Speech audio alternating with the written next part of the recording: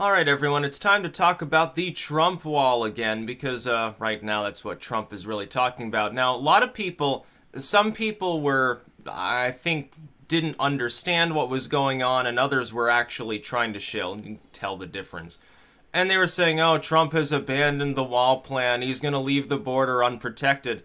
And what I said a couple weeks ago is it's not Trump that abandoned the issue. He formulated the rough cost, formulated what would need to be cut in its place. Now, I don't agree with the Coast Guard cut that he proposed. The other cuts, yeah, I would have doubled them down. I think it was some combination of like the EPA and some of these other groups. Yeah, you should cut those. In fact, you should just get rid of those bureaus because they don't do anything. The EPA doesn't protect the environment. Homeland Security doesn't protect the homeland. The NSA is not intelligent. Why do we even fund these things? Not really necessary. They become sacred cows because they employ a lot of people. But regardless of how he pays for it, I believe the wall in some form will end up built. Whether it's just a mild upgrade or a continuation of the fencing that's already there, or whether it's a more imposing structure, doesn't really make that much of a difference. You can use the whole like surveillance drones and sensors thing, and as long as you properly staff it and allow the border agents to do their job, that largely takes care of the issue. The idea that you need a 100-foot tall concrete barrier is a little bit out there, although he could build such a thing. One of the plans called for slapping solar panels on it and having like a high-speed, like a bullet train riding on top of it. Yeah, that'd be pretty cool. That'd be a true marvel. But regardless, it's not Trump that backed off of this plan. The relatively small amount apparently required to build the kind of wall that he ended up suggesting is peanuts compared to the federal budget. It's actually a very, very small amount. If it ends up costing twice that much, it would still pay off long term, because it solves one end of the immigration problem, that is, slowing down the flow of people that are trying to get in the first place. Therefore, you don't have the problem of millions of people here illegally in the first place. But congressional Republicans are almost as reluctant to fund the wall as the Democrats. Pelosi comes out and says, oh, a wall is never the solution. That's funny. It's worked throughout human history before. It's like, why did people build walls? I think there was a reason why. It seems that, generally speaking, they work. The idea that the average illegal immigrant would-be is really going to tunnel under the border is a little bit out there. Yeah, you'll have problems with people trying to conduct incursions, whether it's a fence, steel, sort of ribbed barrier or something, or whether it's a big-ass concrete wall that goes 20 feet into the ground. You're going to have people that try to come through it. Therefore, you have border agents. Typically, they're able to do their job if they're allowed to do so. The real problem is under Obama, a lot of times they weren't. You had moments under Obama where there were actually very virulent mass deportations going on, while at the same time he was proclaiming that he wanted blanket amnesty for a lot of people, and he tried to impose that, and the Supreme Court shot him down, if you remember correctly. There were times when there were deportations of people that weren't under the DREAM Act or anything like that. They were just, routine illegal immigrants. While Obama said, oh, well, we need to be kind and merciful, and then instructed the agents not to actually do their job. It's sort of like catch and release. And that policy has ended. Getting rid of catch and release alone solves part of the issue. But the Democrats don't want to fund the border wall because ideological reasons. And the Republicans, some of them don't want to fund it because they don't agree with what's being cut in its place, or they don't want to spend any more money, even if there's a payoff, or there may be a vulnerable Republican in a district where there are, potentially a lot of immigrant communities, and they don't want to get shafted. Regardless, though, they need to close ranks and get this accomplished. If they don't want... The vulnerable Republicans should definitely vote for it, because they're going to be a hell of a lot more vulnerable if one of the main campaign promises that's going to buoy the party up gets scrapped because of congressional Republicans. Trump will do a 180, and he'll start attacking his own party, and I wouldn't blame him for doing so.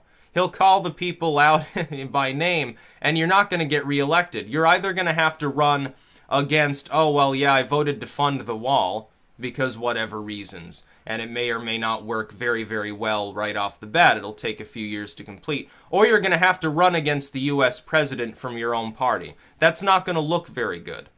That's what will collapse party support come the midterm. So they should close ranks most definitely. Those that are worried about what's being cut to pay for it shouldn't really worry too much, because Trump has already showed a willingness to negotiate on what gets cut. So, I mean, it doesn't even really matter. He's coming out with his tax proposals too, I would add, at the same time. Some of that'll be corporate heavy, yeah. However, at the same time, if it can help small businesses, if there's any help to the middle class whatsoever, still a victory for Trump. By the way, if he throws any relief to the middle class, yeah, it's a victory for him. Because a huge that Rust Belt middle class that had to take double shift at Wendy's because the Obama recovery passed him by, they're going to love Trump after that. You have another million people voting for him next time around just within that region. It's going to be great for his electoral chances. Midterm Republicans will probably keep holding the Senate, just on that token. You'll even get some minority support on that, by the way. It's not all going to be white former Democrat sort of labor union members from the Rust Belt that decide to solidify into the Republican Party if you're giving people tax relief. Taking less of people's money is usually fairly popular. Trump has the right idea. I can't imagine a single congressional Republican would be dumb enough to stand in the way of a tax cut, even if it is top heavy, if it's giving some relief to the middle class and to small businesses. And preferably, I would like to see, yeah, maybe the self-employed. That would be just wonderful. That would certainly make me vote for Trump the next time he runs. It'd be a wonderful thing. But on the wall, it's not Trump that abandoned it. Some congressional Republicans are reluctant to fund it.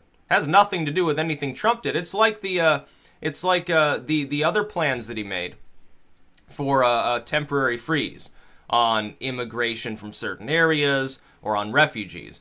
Courts, federal courts, have said, oh, it's unconstitutional, you can't do this. Now, their actual legal argument is pretty bad. As in, if it went to the Supreme Court, especially with Gorsuch there, the federal courts would probably lose. But it's going to be a long time coming to get that case through to the Supreme Court. It's going to be difficult for Trump to get it there in order to gain his victory. So that's basically, he's not going to bother doing it a third time. Why would he bother? It'd be like suicidal. It's clear some of the federal courts that are progressive heavy will stand in his way no matter how mild that temporary freeze happens to be. They will stand in his way. He has to wait till it goes to the Supreme Court. On that and on the wall, it is not Trump's fault that things have been delayed. And by the way, he still hasn't even been in office half a year. He's not even a quarter of a way through the first half of his first term. You expect him to have given you the moon on a stick by now. He's not capable of doing that. He's capable of saying, I'm going to build a wall, Mexico will pay for it, I'm going to freeze immigration. But as for the rest of the political process, it requires that at least the people backing him fall into line on funding the wall.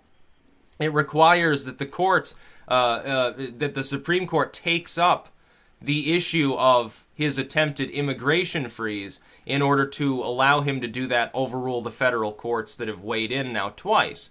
He has to wait for their action on that. Right now, his big focus should be try to negotiate with the rest of the GOP Senate and get the wall funded. Begin building the wall. Whatever form it takes, yes, it should be built. Counterbalance it with cuts in some federal agency. Doesn't really matter. Take your pick. They're all overfunded for the most part anyway. So, yeah, there you go. Tax relief. Make sure the middle class doesn't end up getting like a pittance in comparison to corporate groups. Because if corporations, and I mean, when the left says, oh, Trump's tax cuts are going to help corporations, you got to realize a lot of the big corporations don't pay any taxes. So they don't care what form the tax break takes. If you give relief to the top, at least some of that relief is going towards people that are entrepreneurs and on the upper side of income for entrepreneurs, to larger, like maybe regional businesses, but not multinational, as well as to people that are just, rather wealthy, the brain surgeon or the doctor or something. And I don't begrudge them tax relief. I think everyone in the country should pay less taxes. I don't think there should even be a payroll tax on the poor. We should be massively slashing bureaucratic spending. We should slash it by 50% and reduce people's taxes by 20 or 30 across the board. Simplify the tax code. You get more money back from the multinational corporations that use loopholes to pay essentially zero. That's what we should be doing. There's no reason that anyone should pay more than a 20% tax rate in this country, no matter how much money they're making. By the way, a lot of those corporations don't even pay that much. They would end up being paying more money under a simplified tax code than all the small businesses combined. They get tax relief, the corporations pay their fair share, there's real capitalism, an even keel for those businesses, an even keel for people that are competing to use their labor for productive purposes. It's just a good idea, and no, if somebody's already poor, they shouldn't have to pay a payroll tax. Who fucking cares? Slash a couple of these bureaucratic entities in the place of getting rid of that. It's that expensive to maintain the bureaucracy in this country. Yeah, the military, we should have a spending freeze there too, and there should be more competition. It's easy to pay for the Trump wall. It's easy to pay for the tax cuts. It's just a matter of having the wherewithal to begin slashing and burning some of these bureaucracies to the ground. You could eliminate some of them. You can cut all of them, at least slightly. You can cut some of them a whole lot, because there's so much overlap. You know, 5 or 6 agencies doing the same fucking thing. They stand in each other's way, strangulate each other anyway. Well, eliminate 4 of them. Wouldn't that be a great idea? I think it would be. Don't blame Trump for not getting the wall built already. It's going to take years even once it gets funded. It probably will. It's just a matter of how long does it take him to shake his head in awe at how the congressional Republicans are going to stand in the way of one of the most popular fucking proposals that Trump made in the first place. He saved your goddamn party. You do realize that. You would have suffered so badly if you had put, like, Ted Cruz or Marco Rubio. Yeah, they would have lost. You would have lost the Senate. It'd be a continuation, 4 more years of Obama policies, only worse because it'd be a Clinton. The Clintons are worse than almost anybody. It'd be terrible.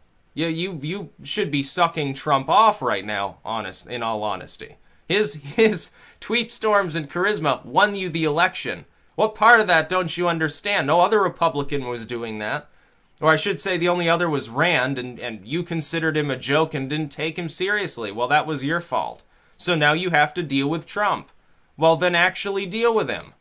As in, don't stand in the way of everything he wants to do. He wanted a wall. A lot of his core fans wanted a wall. Some of the centrists want a wall. Most people, unless they're social justice warriors, they don't particularly have a problem with the idea of a border defense system. And it's not going to cost that much. What was it, $29 billion? It sounds like a lot until you compare it to the overall federal budget. Yeah, just slash a couple bureaucracies. It evens out. The wall's going to be, you know, more fruitful for us than those agencies probably. Why not just can the EPA and the Department of Education and the NSA and the TSA and all this other crap, the ATF, these worthless groups that do little or nothing and violate people's rights typically on a day-to-day basis. Get rid of them or massively slash them. Put the genie back in the bottle, return them to a very limited use and one that they can actually perform well because they know what they're doing. They don't have 10,000 pages of regulations that they have to enforce. Give them 1 volume of material that they can enforce, cut half the staff, freeze their pay, get rid of some of their offices, sell those off, privatize those. Be a great time. Country would be much, much better off with private individuals performing most of those functions and the rest not being performed honestly at all. So yeah, I don't have a problem with the Trump wall, and it probably will get built, but you can't blame Trump for it not being built yet. Rome wasn't built in a day. You're talking about building a fairly significant border system. It's going to take a while. That's about all. Peace out.